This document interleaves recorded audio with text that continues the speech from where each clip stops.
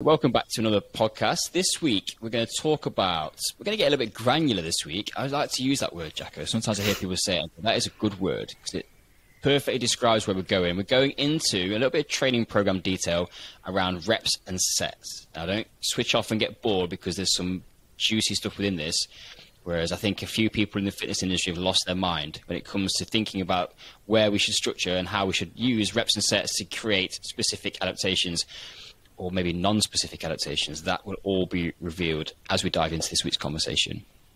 All right, sorry, when you said granular, I was thinking grains, and I was wondering if we were discussing my second favourite carbohydrate, obviously the first being the potato and the second being oats. Maybe that could be for another day, but something, if you're not necessarily, this is going to segue into the thanking the podcast sponsors, if you're not trying to fuel yourself sort of ketogenically, then carbohydrates are a great energy source to do something like a big long run. What's more exciting than a big long run or a short fast run, or any number of different distances of runs between 5 and 21k would be to do some runs with some obstacles in them, which sounds very much like an obstacle course. But the podcast sponsors Spartan. It's not just any obstacle race. It's like what we would sort of call the real deal, or as I think the French would describe it as the crème brûlée, or the pierre de résistance. That's French, isn't it? What's the French for pierre de résistance? I don't know, actually. It's like the Rolls Royce of obstacle course races in my book, this one. That's the crème brûlée. You've still got me there. I don't even know what that means. What's going on in my mind is I don't even know I'm wondering, does Jacko know that it's not called the creme brulee or the creme de la creme? Is that what you meant? But you've intentionally went the creme brulee? Either way, the mysteries of your mind. All of those things. Now, very excitingly, not only are Spartan Race sponsoring the podcast, but as part of that, they are very kindly and very generously offering. And if you haven't listened to this, then wherever you've been, but there's 50 free places available to come and join us at a Spartan Race, where you can actually join any Spartan race you want, but the invitation is to come and join us on the 16th, 17th of July, the Midlands. Obviously there are a lot of spaces been taken. The wolf pack is growing for that event, but there are still some spaces available. You do have to do a couple of things. One is to show that you are actually going to take part in this, and that you've done more training than Tim, thinking that Tim has done zero training for this, so don't be scared if you haven't done much, but just you can at least mock yourself up in pretending that you're doing some training for it to get one of the free spaces, worth over £90 I think to join the event, and it's going to be free if you do these things. Take a picture or a video of you in your training / getting ready for / pretending like Tim to train for the event, tag at Spartan, use the hashtag Spartan Race, and then importantly tag us at Calisthenics and send that picture or video to us on Instagram so that we can validate that you have done all those things, and then you will be given the free code to use on the website. Awesome. It is true, I have done minimal amounts of training, and it's also based off, we did a Tough Mudder before there was a COVID thing, and I think that was about 8 or 9 miles, was it? It wasn't that far, was it? It should have been called a Tough Colder, because I didn't get that muddy, but I got very cold and wet. Yeah, and it took us a while to get around. So I'm basing my experience off that and going, can I do that twice, hopefully a little bit faster? And the thing where went wrong on the Tough Mudder was we spent far too long pissing about on the obstacles. So there was one bit where, remember when there's big rollers, the Toblerone rollers in the water, and ideally you would have got in, got out, because spending time in cold, dirty water is only going to be negative for performance. And we were there for half an hour just rolling around in these things. Yeah, we were going to the team environment. It's like, I'm going to help everybody get through, and everyone. There was a nice element to that, but yes, that we did probably spend at least half an hour doing that initial obstacle. So For anybody listening to this, there's actually now I understand there is a 10K team. So like we are kind of by default having to look at the 21K because I can't do the Sunday. But there is now a 10K option, so you can do that. You're always a 5K option on the Sunday as well. So there are going to be people at both days. And my number one rule or suggestion for your approach to an obstacle course race, if you haven't done one before, is that of selfishness. Get yourself around. Don't worry about anybody else.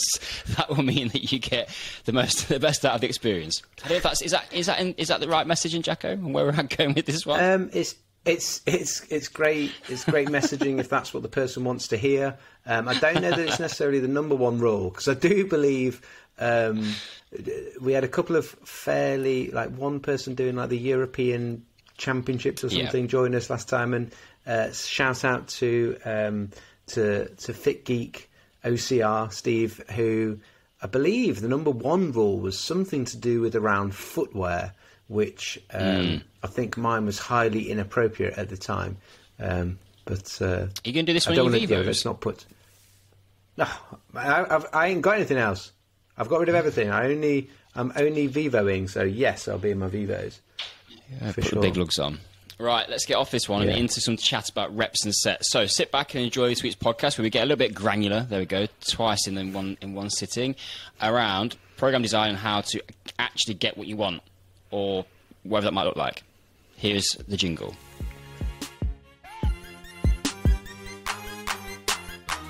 Listen, players. You're listening to the Movement, Strength and Play podcast by the School of Calisthenics. Here are your hosts, Tim and Jacko. Now, I want to break out of what is potentially a little echo chamber today. In terms of, Jack and I had a conversation around what do we see in the fitness landscape at the moment? What's happening out there in fit world? And one of the things that I see, and I don't know if it's just being manipulated by the algorithms that rule more about my life than I probably appreciate, but I tend to see the fitness industry is hell-bent on volume at the moment. And I don't see many people structuring programs around 3 sets of 10 or 8 reps, 4 sets.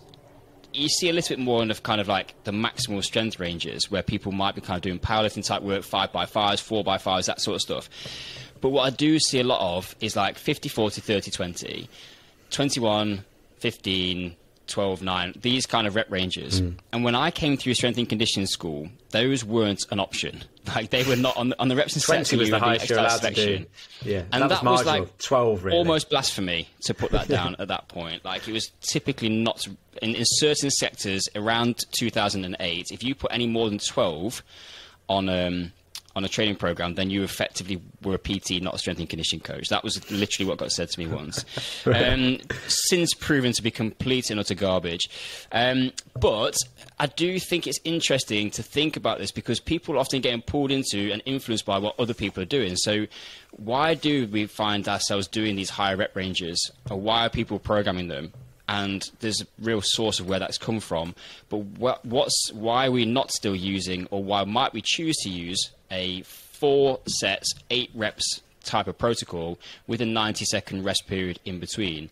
That still has a massive value, and it's actually where the science sits in terms of physical adaptation. So we're going to dig into a little bit of this one. But Jacko, give us a little bit of flavour as your experience as coming through the programming scientific kind of approach to writing training programs for athletes, and then what that's looked like in terms of a calisthenics program, and anything else you want to wax on this one. You're reminding me of I didn't mean to do that then. You remind me of it's just took me back to pre-season where we didn't do a lot of high rep stuff typically, like when I was playing rugby, and we came back to one pre-season and S&C coach Joe Brunsky had, it was like, I've got something new and a bit nasty for you. And it's like, oh, what have you dream? He was basically used to use the off season to dream up ways to just torture us when you'd come back. He'd be allowed 6 weeks to do whatever he wanted with you. And he called it R20, which was like 20 repetitions with good form, as I say, but like a reasonable pace. And and we were doing like 5, 6, 8 like a lot of sets. It was like you were doing way over 100 reps in quite a short space of time, and it would be a good 3 or 4 days before you could sit on the toilet without sort of going like. So there was a lot of stress on the body, and we weren't used to, as you said, like we weren't used to those higher rep ranges, because you'd be sticking in your typical, either if we were doing power or we're doing like more maximum strength stuff, it would be like, you know, 3s to 5s for the max strength stuff, and then like your 8s, your 10s, and then, you know, maybe dabbling into a 12, but nothing that high. So sort of like, if I just reflecting on my own training, and that definitely created an awful different stimulus. And in terms of like hypertrophy, a lot of the boys in pre-season did like really well on that. Interestingly, I didn't respond well to it. Like it was almost like it was, I don't know what, it was almost like I was like, my body was just like eating itself. I was struggled to like, I was a bit of a hard classic sort of like your hard gainer anyway. And that much volume, yeah. Whereas, but for I was more of the anomaly. Most guys like packed on, were doing sort of like almost like a kilo a week or something like that. If you were like getting your nutrition and eating like, so packing on some decent size in pre-season for a bit. The something we've talked about before is like, and I did it yesterday. I did 7s. Oh, controversial. Just to be completely, we've joked about this before, but it's in that range where my 7 just never gets any love. But like, at the moment, I mean, this would be slightly, but my training is different at the moment, particularly because I'm trying to do like an ultra marathon where there's like, I'm not, you know, you don't count your reps when you're running, but then with the strength stuff that I'm doing, I incorporate some of like the breathwork stuff. So I'm actually doing a little bit of like, I might be counting my reps during a breath hold, for example. So but I'm not trying to do a certain number of them. And then I'm trying to be able to be in control of my breathing when I finish that. And it might be that I end up doing 18 reps or whatever it ends up being, but I'm not setting out an intention for it, but I'm looking for a different purpose to the training. I'm not doing low rep stuff because I'm not at the moment requiring like a strength adaptation, and I also don't need sort of hypertrophy stuff at the moment because of the thing that I'm trying to do in a couple of months' time. So as we would, I guess, always say in a lot of our advice, it always depends, and the most important thing is like making sure that your training reflects the things that you're trying to improve on. So it might be nice potential. Well, you can share any thoughts on that, as well as like if someone is wanting to do. We've probably talked about this before in terms of those different rep ranges. Like if you want to do more strength endurance, this is where you need to hit, and if you want to do more hypertrophy, this is some of the stuff that you need to hit. It's just my big thing for people is, and just for myself, is like. Making sure, just knowing that like, does your training reflect what you want to do? And it might be sometimes for me now it is simply as like, I just want to enjoy my training. So do I feel good and do I enjoy the session is potentially like how I'm evaluating it, which is very unscientific, but it's just where I'm currently at with my training. I think it's an interesting, like, just conversation to reflect on, because if I recognise my own biases in this, like I come from a place of strength and conditioning, working with athletes, where we specifically need adaptations or certain adaptations for performance improvements. Whereas a lot of people might come at this conversation from a more generalist approach and go, I just generally want to be quite fit, able, general, like moderate levels of strength, and that's what I'm kind of seeing a little bit of just going, what are you getting? What is it? My question with training is always like, what is the physical adaptation that you are seeking? And because we've probably come from a background where it is quite specific, I want to do a hypertrophy block because that's what I need in order to get a bigger muscle which can produce more force and therefore give me better power outputs in 6 to 12 months time potentially. Whereas for lots of people going in and just getting work done, is actually the most important thing. But I kind of like still look at my own training and go, well, I'm still interested in specific adaptations. So I want to, and that's where you're going to utilize those rep ranges, which will be in every kind of personal training and strength and conditioning book of what happens if you do 1 rep, or what's the adaptation, and what's the intensity that you should be targeting at that 1 repetition range at maximal strength type work. And what happens if you get 10 or 12 repetitions? Because the physiological adaptation through that spectrum will be different. So your max strength will typically be between 1 and 5, and there's grey areas in between, right? Let's not think it's exclusive. But typically, if you want to load maximal strength, you can work between the 1 to 5 rep range.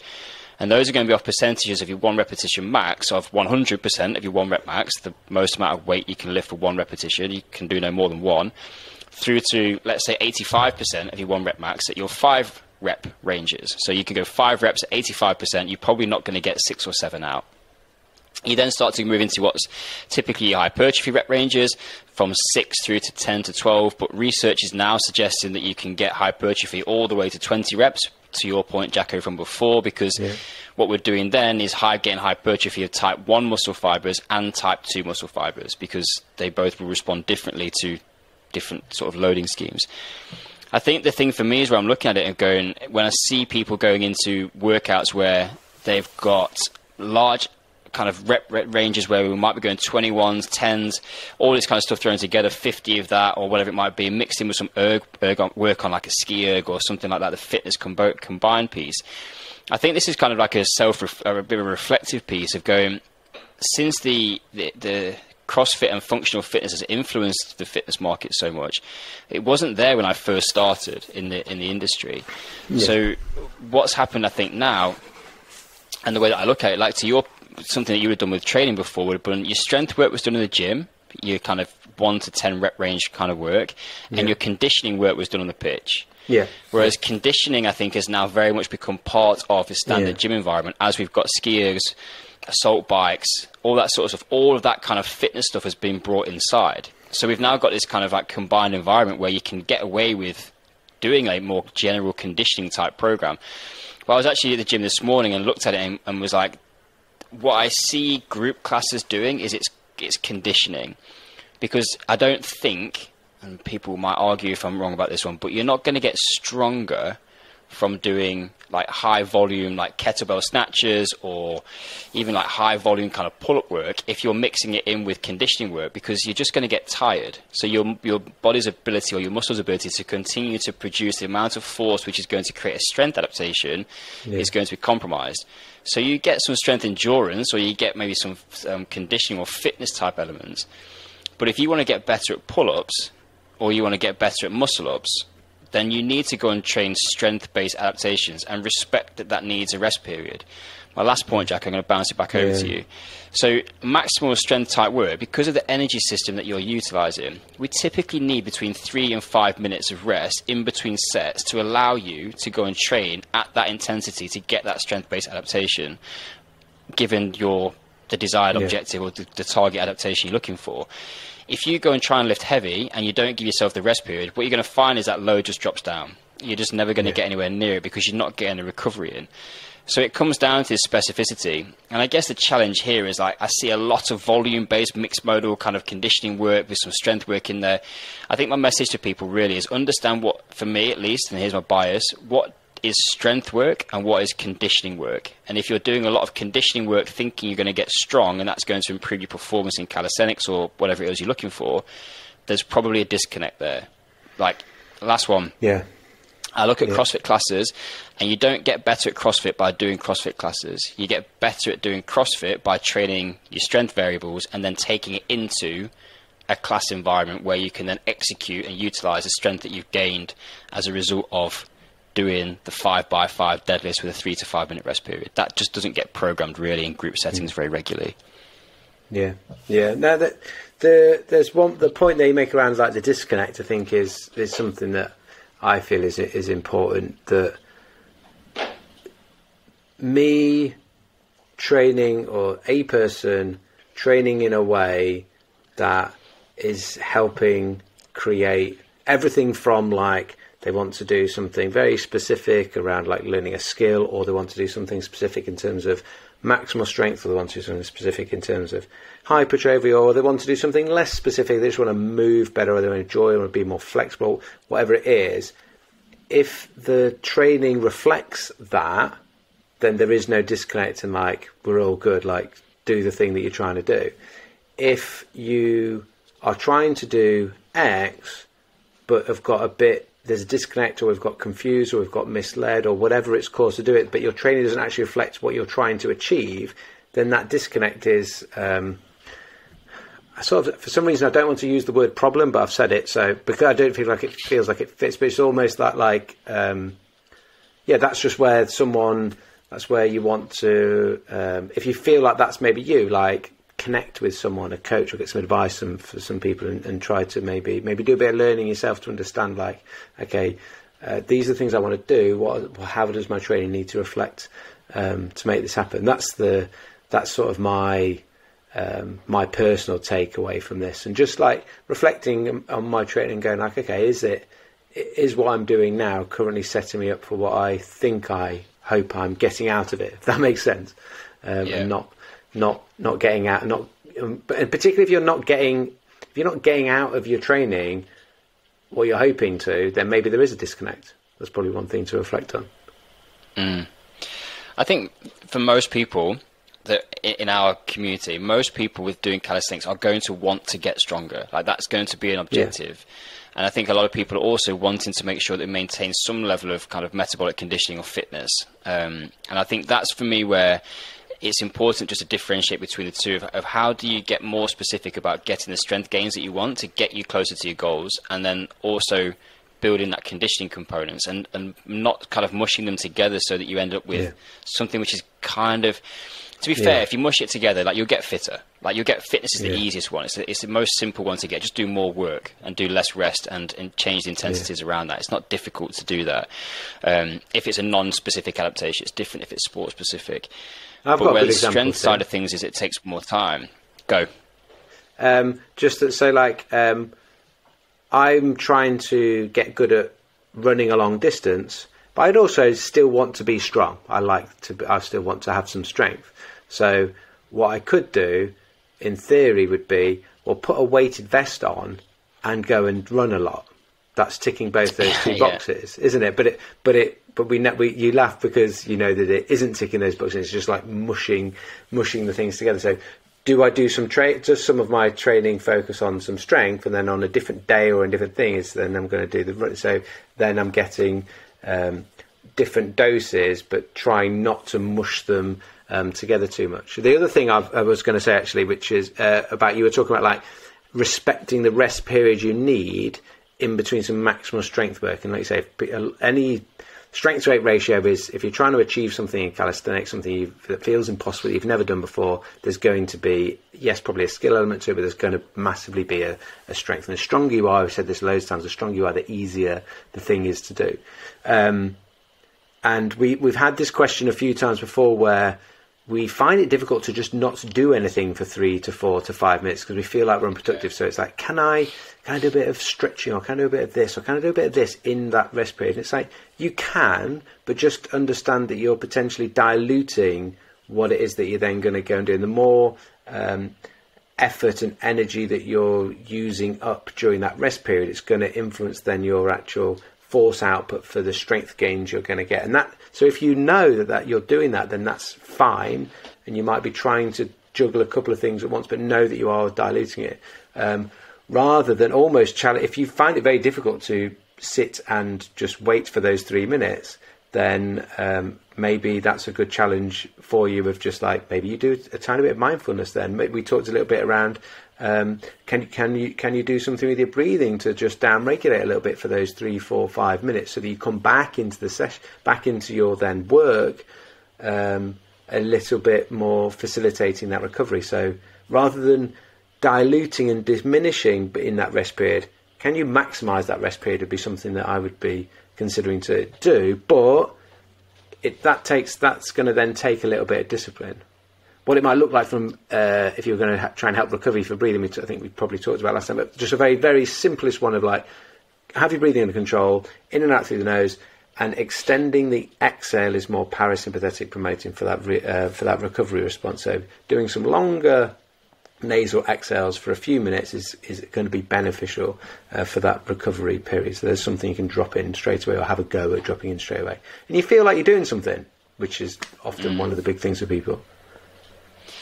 I think it's like the challenge around that about rest periods particularly is where people want to be productive. They go, I've got a limited amount of time. So if I go into the gym and I'm trying to get this maximal strength adaptation and I've got to do 3 minutes minimum between sets, you look at how much you can actually get done in a workout and think, oh, it's not great. Like I don't think I've achieved a lot. And oftentimes when we're talking to athletes about maximum strength training, and said you're going to leave the gym feeling like you've not done that much work today. You're not going to be covered in sweat. You're probably not going to be that sore. Like it's going to feel like you've just lifted some heavy weights and gone home. And that's the thing that I think I want to get across to people, is just to understand that specificity, and it might not seem like you've done a lot, but in terms of getting the fastest way towards getting your goals, if that's a muscle up, for example, you need to build that maximal strength in the pulling movement to then be able to get the power output that you're going to need. Like the fastest way to do that is just do really high quality work. And you hit the nail on the head, Jackie, when it comes down to discipline, of actually coming in and going, I'm just going to hit these reps. That's the target for the session today. Yeah. That's what I'm going to focus on. And you can look at the rest of your training week. Like I don't tend to mash together into one session fitness or conditioning and strength. I'll have a strength-based sessions most of the time, and I'll put a conditioning-based session in there, because the focus then for me means that I don't if I've got like lifting-based movements within it, I don't have to worry about that being that hard. I can just hit that at an intensity which is just going to get the conditioning output, rather than going in there and going, I need to go and do some heavier weights and then compromising on technique and form, because that's not the focus of that workout. I can do that work, and I can get better at shoulder pressing or whatever it might be in my strength-based work. The conditioning is then like just get heart rate up, do a moderate amount of work, make it difficult but move well, and then just see those as two different things. That flies in the face where a lot of people are at, but that's kind of where my thoughts and opinion are about structuring a workout at the moment. It's just because I want this, I'm chasing specificity of adaptation effectively, and not trying to just kind of blur it, because I think when you're time, this is kind of just look back to my first point. Yeah. When you're time poor, like I want to know that what I'm doing is getting me what I need or what I want, rather than just kind of like, it's that classic shotgun versus a sniper approach. Like I can do all of this work. Some of it might be getting me stronger. Some of it might be getting me fitter. Some of it might be negating each other. I'm just going to do a lot. My solution to what I want is just to do a lot. I'm like, I actually want to do less. And that's not lazy. It's just like I want to be specific so I know what I'm getting, and therefore I can be confident that my training program's going in the right direction. Yeah.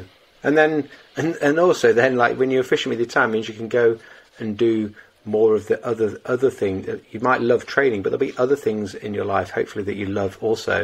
And it's like you've got more time to go and do those other things that you love doing, like going and running a Spartan race. Or hopefully you have some things that you love that are non-training based as well.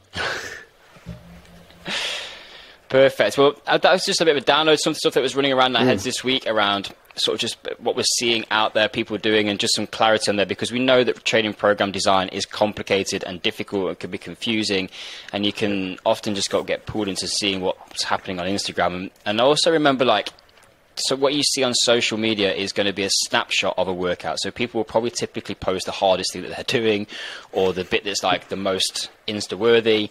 But that 1 minute that they show you doesn't necessarily represent everything that they're doing. So just bear in mind what a whole session might look like, and just get some clarity and go, what am I actually doing? And understand a little bit more about the reps and sets. If you are chasing specific physiological adaptations in terms of maximal strength or hypertrophy or strength endurance, whatever it might be, get clear on your rep ranges, respect those because they're proven in the science to work and tried and tested through generations of elite athletes, bodybuilders, powerlifters, all that sort of stuff. And then look at what does it mean what does it look like when you're doing those other elements of your training program. I might do this because I always want to encourage people to go. I want to see more people sharing the caption, me like, here's the worst thing I did today in my training session, or here's the thing all the things that I do. Here's the thing I'm worst at. Like, let's start. I'm thinking of the opposite of a highlight reel. Must be a low light reel.